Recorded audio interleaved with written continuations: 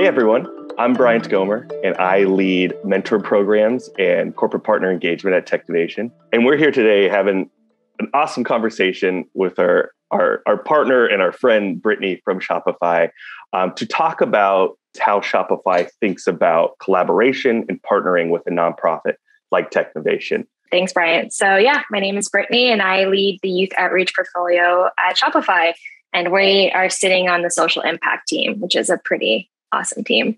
All right, so let's jump right into thinking about how Shopify engages their employees and how ultimately that benefits through volunteerism, an organization like Technovation.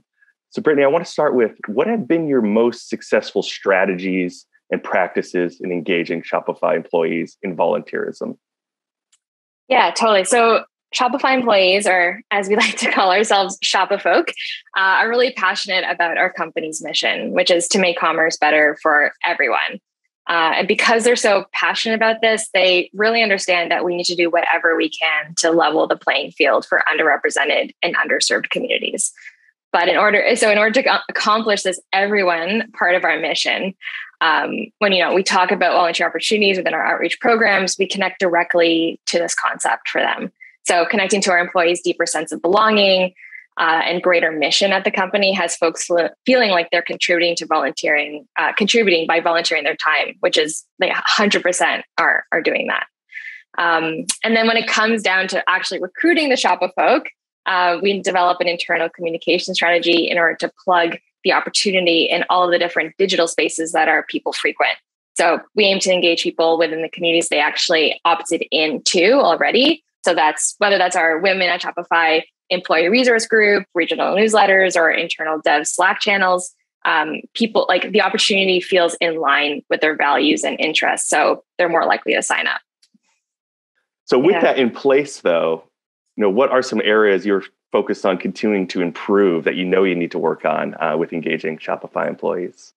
Yeah, this has been a constant work in progress. I'd say, we've really been developing our volunteer strategy for the last 5 years. And especially as our support for Technovation grows, our volunteer strategy has naturally evolved. So the two areas we're focusing on, at least for next year, is our volunteer training and employee recognition. So the training piece, it's important that volunteers have all the information they need before actually starting their commitment. We found that it's not just about giving Shopafolk the information, but ensuring that we do it in a way that reflects our company culture. So we leverage internal learning tools to prep Shopafolk, as well as facilitated training with opportunities for Shopafolk to try out their newfound knowledge in safe spaces. We actually do a lot of mock scenarios for Shopafolk. So before they start engaging with youth, we run them through a bunch of different scenarios and stress test their learning. And then the second piece that we're working on, which again is also a work in progress, especially in a digital by design environment now, is our employee recognition. So our aim is to get better at celebrating our dedicated Shopafolk volunteers at scale. They put in hundreds of hours into mentoring the next generation of leaders. And volunteers tend to get involved because they're in it for the gains they experience during their commitment and not for any swag or gifts they could receive. So our recognition strategy has to reflect this mindset that volunteers have.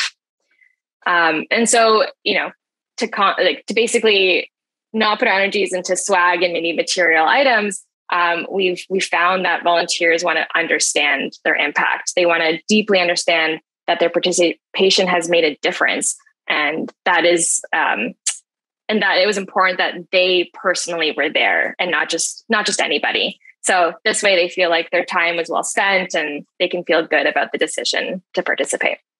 Absolutely. And we, of course, love when a partner themselves are celebrating their volunteers, because that makes it that much more meaningful and even accessible for us to be able to celebrate them when it's kind of this collective on both ends.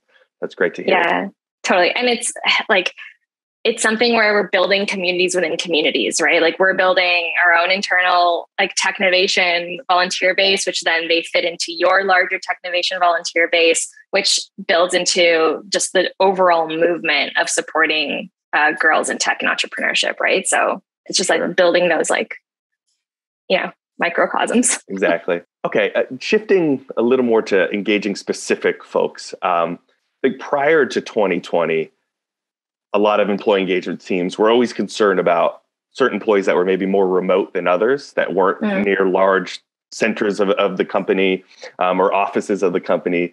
And I know Shopify has always been, mindful of engaging their folks, but obviously things are a little different now the last couple of years and moving forward. So I do want to ask, how have you been successful and continue to be successful in engaging your remote employees?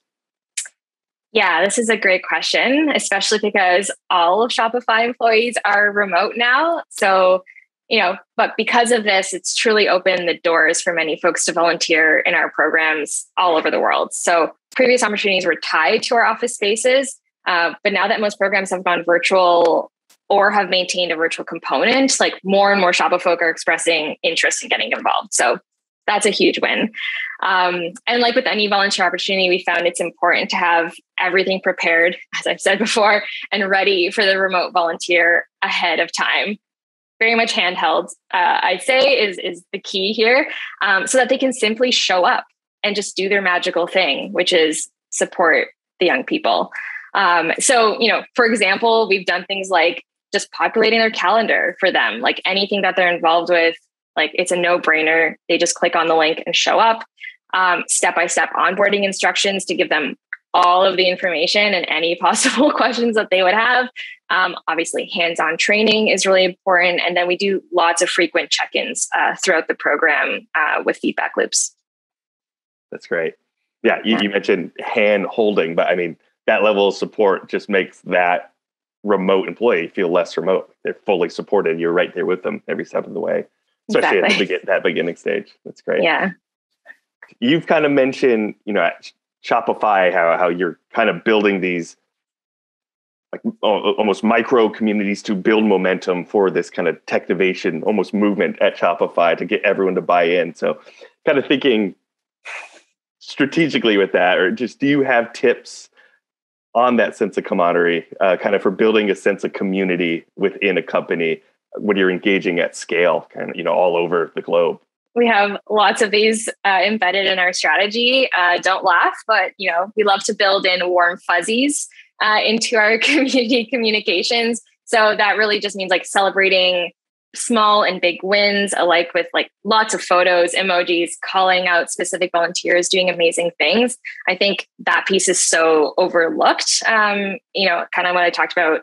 We want to get better at celebrating our people, and doing this consistently, I think, is just so key to building that community.